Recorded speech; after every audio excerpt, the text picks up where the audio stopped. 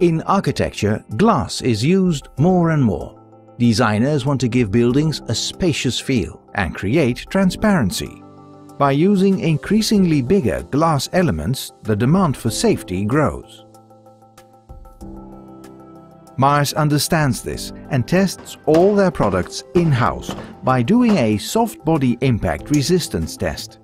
A bag filled with 50 kilograms of glass spheres is lifted into a tackle and released against a glass panel. This huge force simulates a human body or object falling against the glass.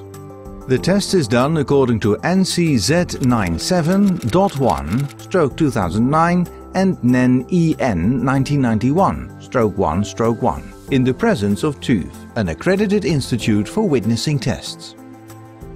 Not only does the glass not break, but the profiles keep the glass panel perfectly in place. This test proves that it is safe to use these glass panels in every setting.